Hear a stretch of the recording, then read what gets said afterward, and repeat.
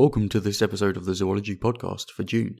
Now on this episode I'm going to be talking about the amazing gene editing phenomenon that is CRISPR.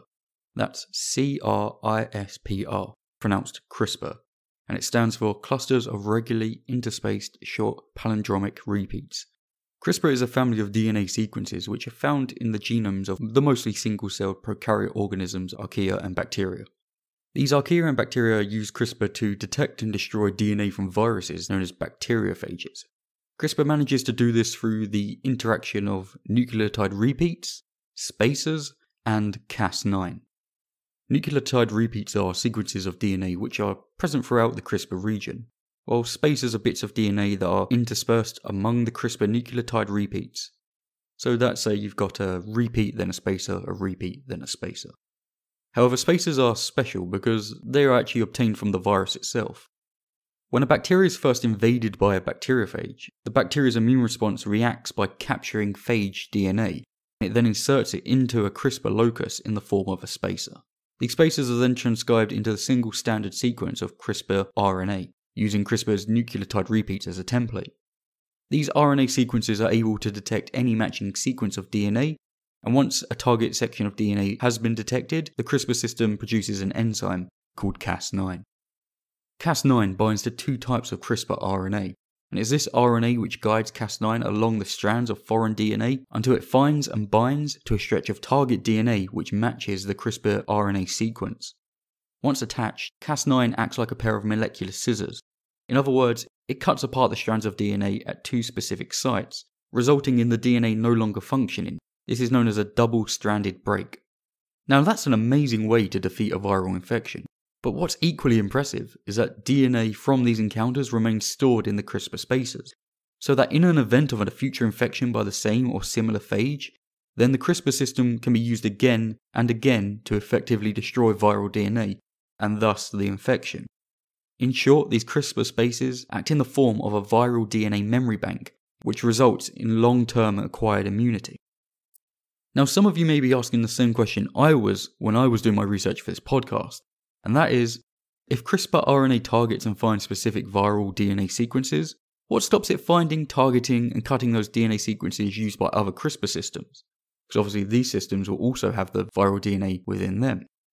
Well, the CRISPR system has an ingenious built-in safety feature which stops Cas9 from just cutting wherever the target DNA is found.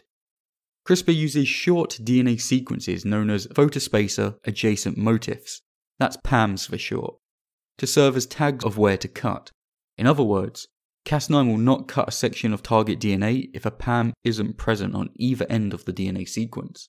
But when a PAM is present, then Cas9 is going to take that DNA to the chopping block.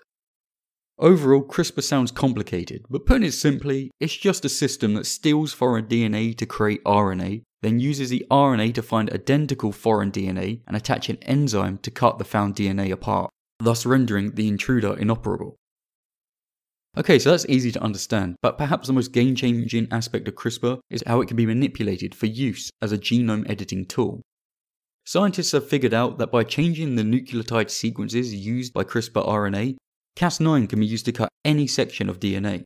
Perhaps equally as exciting is that the two pieces of CRISPR RNA needed to guide Cas9 have now been modified into a single guiding piece of RNA, which means that scientists simply need guide RNA and Cas9 to begin genome editing, which is just amazing. But what is genome editing? Well, genome editing involves changing DNA sequences, thereby changing the instructions which they encode. This can be done by inserting a cut or break in the DNA and then using one of two methods. The first method is called non-homologous end joining, and this comes from when a DNA's natural repair mechanisms cause a mutation through accidentally inserting or deleting nucleotides. For example, using this method, a section of DNA which reads CAGT may experience a break on the A and G, and the DNA repair mechanism may accidentally repair this break, resulting in the DNA now reading CCTT or even CAAGT. Obviously, this method can result in unwanted mutations and even the loss of the DNA's function altogether. The second method involves filling in the DNA's break with a sequence of nucleotides. Scientists can select a short strand of DNA and insert it as a template. This will then fill in the gap of the broken DNA strand. The benefit of using this method is that scientists can choose any sequence of DNA they want.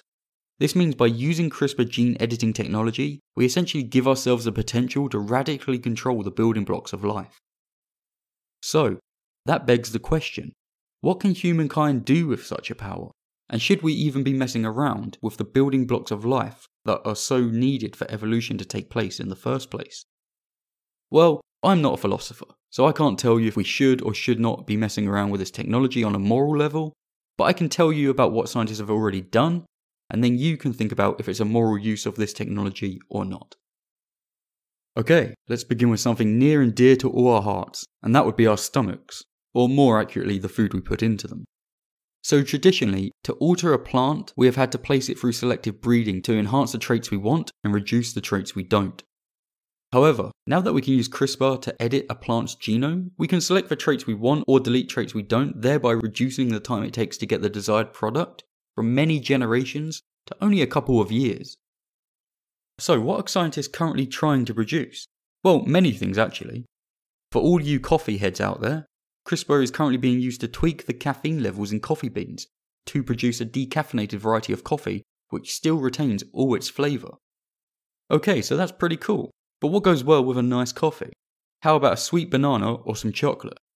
Well, CRISPR is currently being used to increase banana and cocoa trees' resistance to viral and fungal diseases, which if successful means less bananas and cocoa beans will be lost to disease, thereby increasing the amount of them on the open market, and thus hopefully resulting in a lower price for you and me at the grocery store.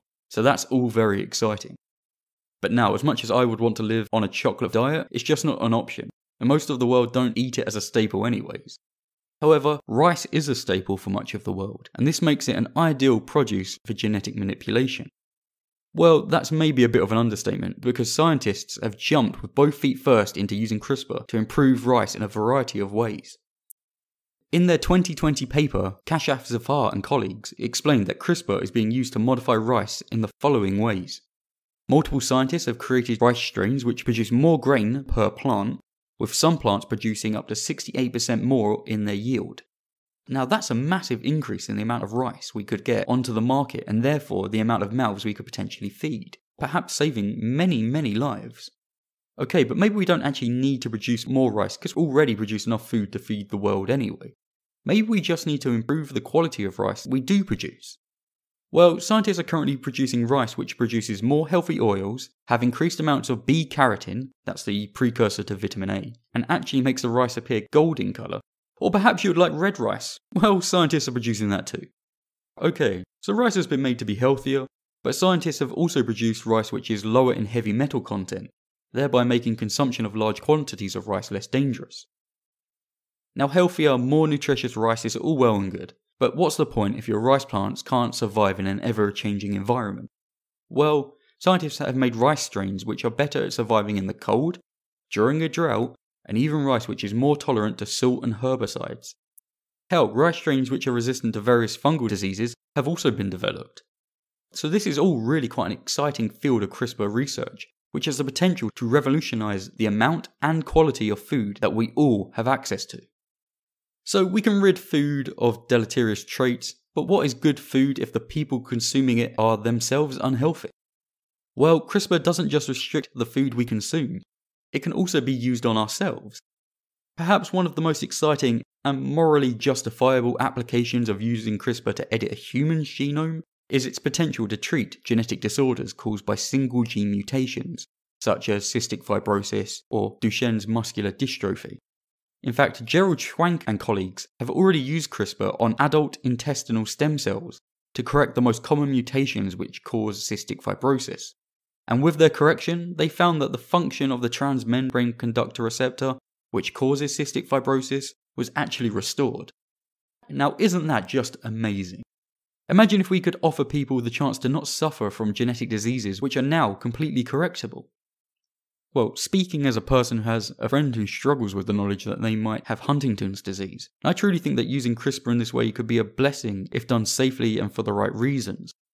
However, it could also be a curse if used dangerously. Luckily though, the scientific community agrees that using it to genetically modify living humans is a no-go zone until we have discussed deeply the moral framework surrounding human genetic manipulation and have a tool which is extremely safe and accurate. Well, that was until 2018, when a Chinese scientist, now please forgive my pronunciation, I'm British and we're terrible with foreign names, but here goes my best shot. Zhang. Well, he stepped over the ethical line and actually used CRISPR to edit embryos produced by in vitro fertilization of HIV-negative women with the sperm provided by HIV-positive men. Now, Zhang and his colleagues used CRISPR to produce a mutation in the CCR5 gene by making the CCR5 protein non-functional in an attempt to confer genetic resistance to HIV. The result of this genetic manipulation was the birth of two reportedly healthy twin baby girls called Lulu and Nana, both of which carried a copy of the normal CCR5 gene and an edited CCR5 gene with the desired mutation. Also, in 2019 it came to light that a second woman had carried another genetically modified baby to term. Obviously, the scientific community found out about the modifications of these twins, and well, to say it was controversial might be putting it lightly. Zhang was criticised extremely by leaders in the field of genetic engineering and bioethics, but also by the university for which he worked, who said he conducted the research in secret, and by the Chinese Academy of Medical Science, who stated that his work broke Chinese law. However, some evidence has come to light that the Chinese government may have actually provided funds towards Mr. Zhang's CRISPR experiment, and to that all I can say is, tut tut tut. The Chinese authorities do seem to have an effective way to get their money back, because on the 30th of December in 2019, Zhang was found guilty of forging documents and unethical conduct, landing him with a 3-year prison sentence and a 3 million yuan fine. That's about $430,000 or £308,000 His two colleagues also got prison sentences of 18 months and 2 years, and a fine of 1 million yuan and 500,000 yuan. Both for forging ethical review documents and for misleading doctors into implanting genetically modified embryos. Okay, so that's all pretty bad. But it gets even spicier. In February 2019, it was reported that Lulu and Nana may have been unintentionally, or perhaps intentionally, had their brain structures modified, since the CCR5 gene has been linked to improved memory function in mice and better recovery from strokes in humans. Now, here's the funny bit. Zhang stated during the Second International Summit on Human Genome Editing that he was against using the genome editing for enhancement. But come on, man. Like, he's trying to enhance these girls to be resistant to HIV, but he's against genetic enhancement. You know what? Boy, he must think, he's the smartest man in the planet to pour a quick one like that over the world's eyes. Just, jeez. It's hardly believable. What's even better is that he also acknowledged that he was aware that the CCR5 gene is linked to enhanced memory function. So he's fully aware of what he's doing. But no, he wouldn't modify these girls to genetically enhance them despite doing exactly that. And no, he definitely wouldn't do it in relation to memory enhancement despite knowing the CCR5 gene is linked to enhanced memory. God, if you believe that, then I have a genetically modified winged horse to sell you. Honestly, what I think is going to be interesting is how these girls are treated in the future. Will they be able to leave China, seeing as they are technically genetically modified organisms? And what about breeding? They've been modified at the germline, which means any eggs they produce may also carry their modified genes. So in this case, they are actually a gateway for introducing genetically modified genes into the wider human gene pool. So that begs the question, should Lulu and Nana be allowed to procreate? I mean, if any government has the power to stop people procreating, it's the Chinese government. So yes, that's all interesting, but problems for the future, I think. But for now, I just hope that these little girls grow up to be healthy and get to live as normal lives as possible. Though, this whole editing of the human genome does bring up questions for what will happen in the future. Will designer babies eventually happen? That is the ability for parents to choose what genetic traits their children will receive. Perhaps you're from a family of short-sighted people, or you've been cursed with baldness. Genetic modification makes it possible that your children could have perfect 20/20 vision, or a luscious head of hair for their entire life. Or perhaps things eventually end in a more German direction, and countries start producing Übermensch. The scary thing about that is that, say if a country with a dubious moral standard secretly funds CRISPR research into creating humans with enhanced memory, or improved cognitive or physical capabilities, well, then the downstream reward that that country may gain from all other areas of life will be immense and could potentially alter the course of world affairs as we know it.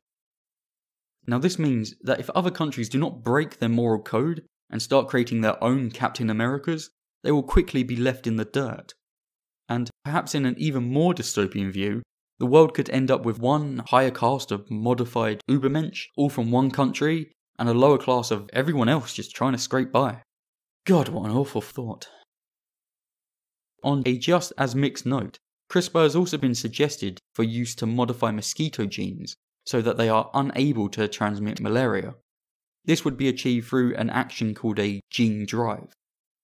The way that a gene drive works is by using CRISPR and some RNA to alter, insert or silence a specific gene into a chromosome, and then cut the same section out of the partner chromosome. The animal's genetic repair system will then try to repair the break in the partner chromosome using the new modified genes as the transcript, resulting in both chromosomes having a copy of the desired genes. This means that 100% of the animal's offspring will have the modified genes. This will allow the genes to spread rapidly throughout a population. This rapid spread is why it's known as a gene drive. Now this sounds good, a chance to finally wipe out a parasite which has caused so many millions of human deaths. However, personally, I would advise caution, because once you start messing about with this kind of genetic relationship, you will create the evolutionary environment needed to not only produce animals which have a resistance to gene drives, especially if the gene drive causes an early death in the animal, but you will also create an evolutionary environment for malaria to become more invasive and perhaps even more fatal to human health.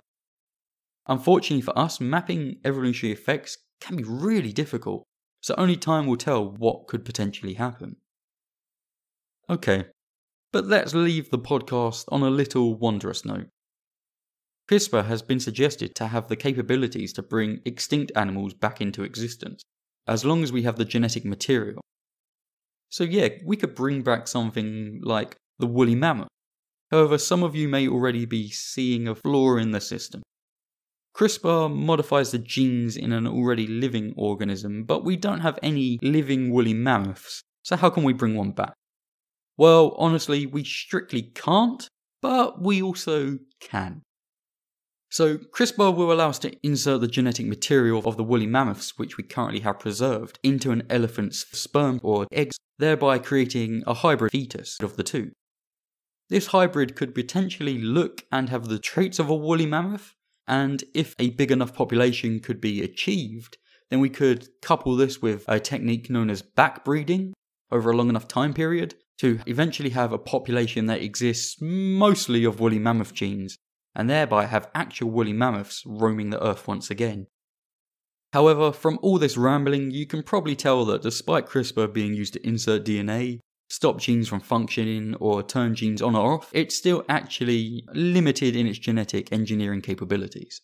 And even with it being the safest form of gene modification we currently have, it still isn't 100% safe or predictable, and perhaps this is currently for the best. Because until we humans have the right moral framework in place, and are prepared to deal with the environmental, evolutionary and societal fallout that being able to play genetic gods grants us, we will not be worthy of shouldering such a burden.